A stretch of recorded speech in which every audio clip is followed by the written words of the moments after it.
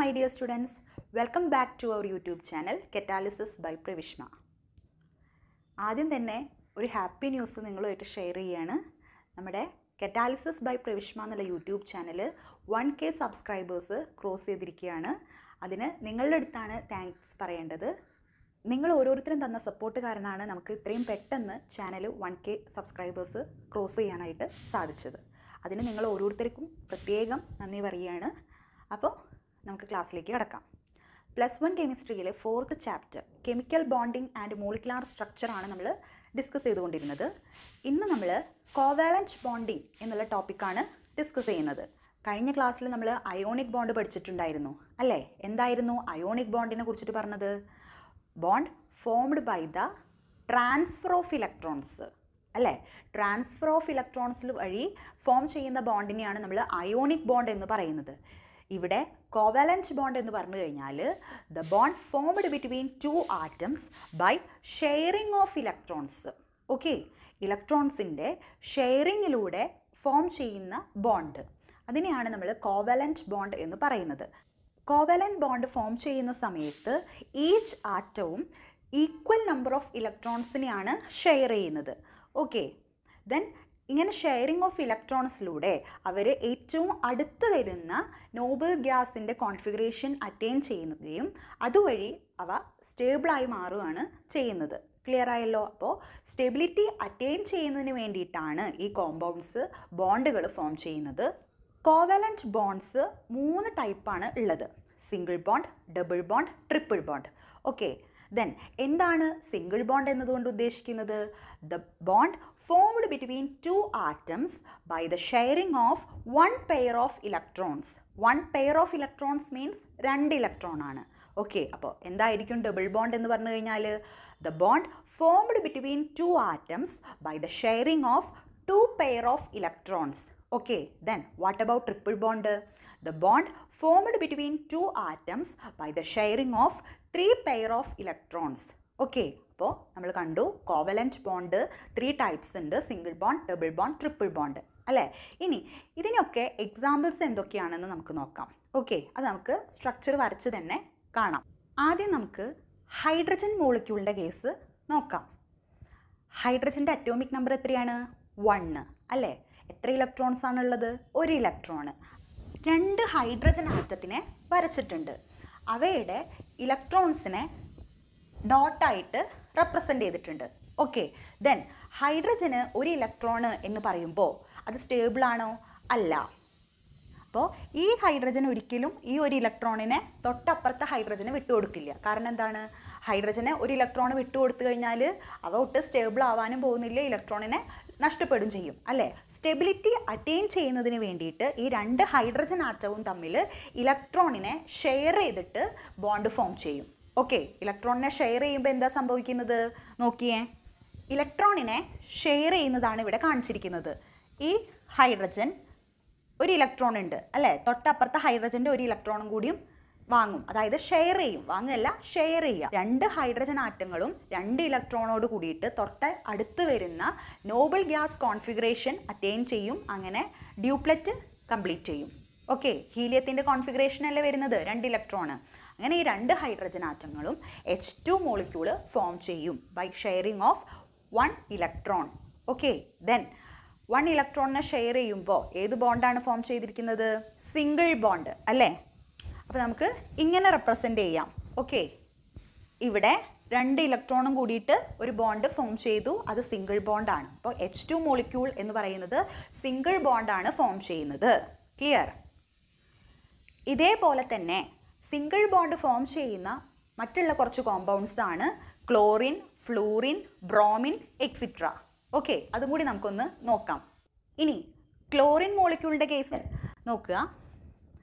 ആദ്യത്തെ ക്ലോറിൻ്റെ നമ്മൾ വാലൻസ് ഷെല്ലിൽ വരുന്ന 7 ഇലക്ട്രോൺസിനെ നമ്മൾ റെപ്രസെൻ്റ് ചെയ്തിട്ടുണ്ട്. അങ്ങനെയല്ലേ ലൂയിസ് സ്ട്രക്ചറിൽ നമ്മൾ റെപ്രസെൻ്റ് ചെയ്യുക? ഇലക്ട്രോൺ ഡോട്ട് ഡയഗ്രാം അതാണ് നമ്മൾ റെപ്രസെൻ്റ് ചെയ്തിരിക്കുന്നത്. അതേപോലെ തന്നെ മറ്റൊരു ക്ലോറിൻ ആറ്റത്തിൻ്റെയും വാലൻസ് ഷെല്ലിൽ വരുന്ന 7 ഇലക്ട്രോൺസിനെ നമ്മൾ റെപ്രസെൻ്റ് ചെയ്തിട്ടുണ്ട്. ഇവിടെ നോക്കുക, ഈ ഒരു ക്ലോറിൻ ആറ്റത്തിൻ്റെ വാലൻസ് ഷെല്ലിൽ എത്ര ഇലക്ട്രോൺസ് ഉണ്ട്? 7 ഇലക്ട്രോൺസ് അല്ലേ? സ്റ്റേബിൾ ആണോ? അല്ല. ദെൻ സ്റ്റെബിലിറ്റി അറ്റൈൻ ചെയ്യുന്നതിന് വേണ്ടിയിട്ട് എത്ര ഇലക്ട്രോൺസ് വേണം? 1 ഇലക്ട്രോണും കൂടി വേണം. അല്ലേ? ദെൻ ഇവിടുത്തെ ക്ലോറിൻ്റെ കേസിലോ സെയിം തന്നെയാണ് അല്ലേ? വാലൻസ് ഷെല്ലിൽ 7 ഇലക്ട്രോൺസ് ഉണ്ട്. ഒക്ടറ്റ് കംപ്ലീറ്റ് ചെയ്തിട്ട് സ്റ്റേബിൾ ആവുന്നതിന് വേണ്ടിയിട്ട് ക്ലോറിന് 1 ഇലക്ട്രോണും കൂടിയും വേണം. സോ അപ്പോൾ അവരെന്താ ചെയ്യുക?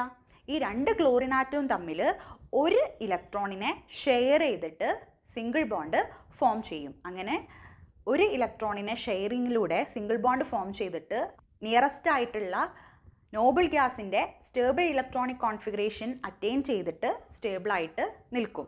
ക്ലിയർ ആയില്ലേ? ഓക്കെ. ഇപ്പോൾ ഇവിടെ ഈ ക്ലോറിൻ ആറ്റത്തിന് എത്ര ഇലക്ട്രോൺ ആയി? 2, 4, 6, 8 അല്ലേ? ഒന്നുവിടെയും. ദെൻ ഈ ക്ലോറിൻ്റെ കേസിലോ 2, 4, 6, 7, 8 ഇലക്ട്രോൺസ് ആയില്ലേ? അപ്പോൾ 2 ക്ലോറിൻ ആറ്റവും സ്റ്റെബിലിറ്റി അറ്റൈൻ ചെയ്തു. തൊട്ടടുത്ത് വരുന്ന നോബിൾ ഗ്യാസിൻ്റെ കോൺഫിഗറേഷൻ അറ്റൈൻ ചെയ്തു. ബാലൻസ് ഷെല്ലിൽ 8 ഇലക്ട്രോൺസ് ആയി സ്റ്റേബിളായി. ഓക്കെ. അപ്പോൾ ക്ലോറിനും സിംഗിൾ ബോണ്ടാണ് ഫോം ചെയ്യുന്നത് എന്ന് നമ്മൾ കണ്ടു അല്ലേ? ഇതേ കേസ് തന്നെയാണ് നമുക്ക് ഫ്ലൂറിനും ബ്രോമിനൊക്കെ വരുന്നത്. വാലൻസ് ഷെല്ലിൽ 7 ഇലക്ട്രോൺ വരും.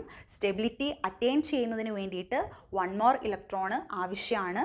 സോ 2 ആറ്റങ്ങളും തമ്മിൽ 1 ഇലക്ട്രോണിനെ ഷെയർ ചെയ്തിട്ട്, which means 1 pair of electrons ആണ് അല്ലേ?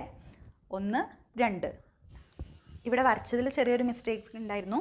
നോക്കുക, ഇങ്ങനെയാണ് കേട്ടോ. അങ്ങനെ ഒരു പെയർ ഓഫ് ഇലക്ട്രോണിനെ ഷെയർ ചെയ്തിട്ട് സിംഗിൾ ബോണ്ടായിട്ട് എക്സിസ്റ്റ് ചെയ്യും. ഓക്കെ.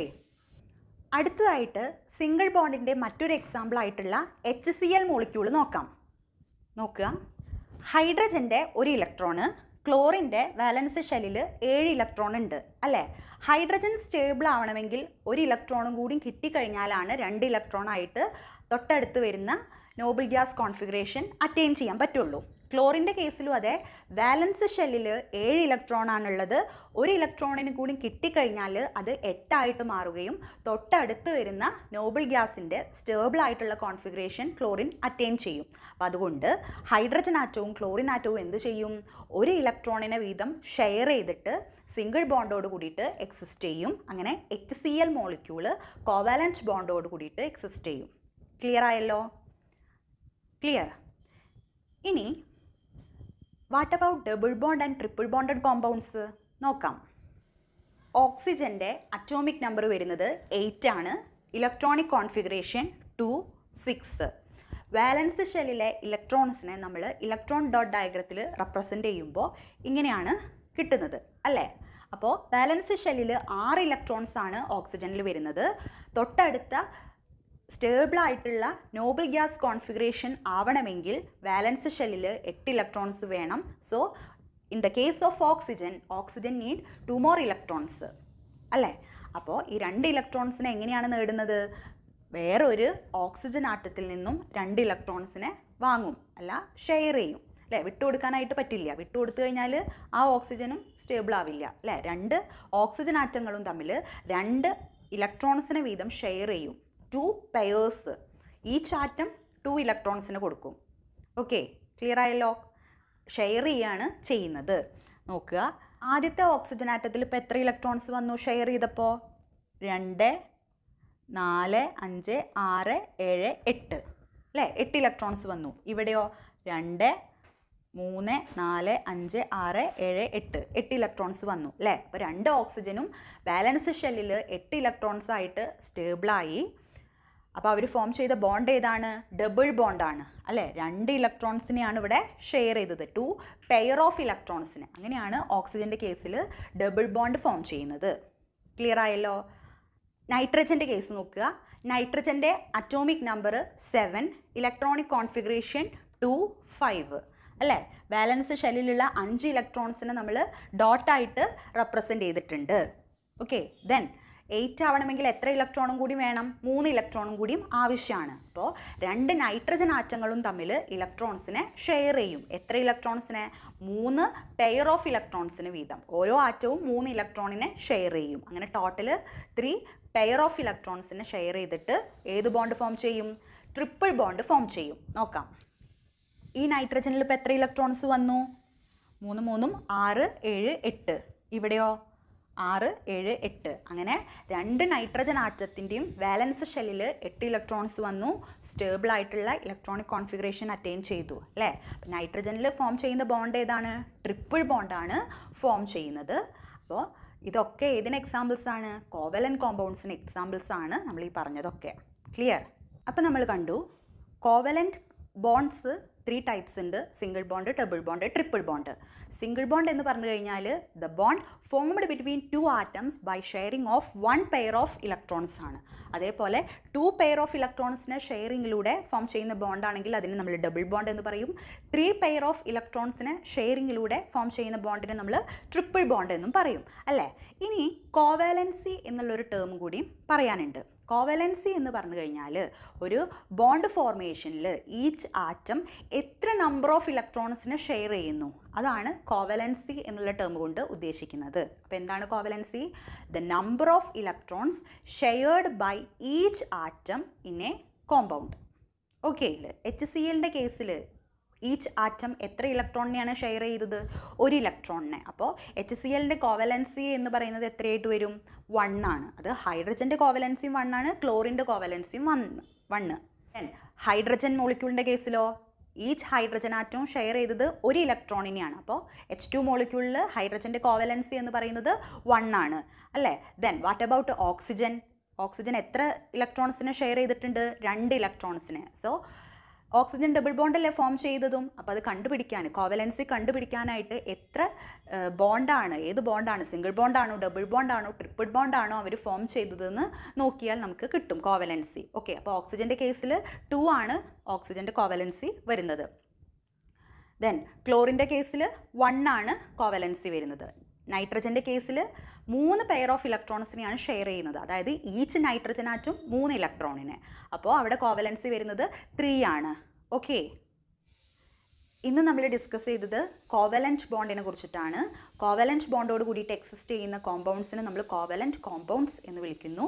മെയിനായിട്ട് 3 ടൈപ്സ് ഉണ്ട്. സിംഗിൾ ബോണ്ടും ഡബിൾ ബോണ്ടും ട്രിപ്പിൾ ബോണ്ടഡ് കോമ്പൗണ്ട്സും ഉണ്ട്.